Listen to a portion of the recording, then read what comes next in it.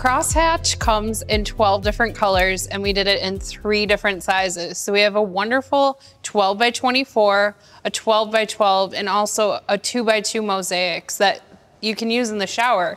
It's a hardy porcelain, but the design quality within these tiles is amazing. Annie, can you tell us what inspired this design? So the crosshatch is inspired by one of our really best-selling rugs. It's just a subtle tonal pattern, and we adapted it. We made it a little bit smaller for tile, but you can see almost just the lines creating the texture.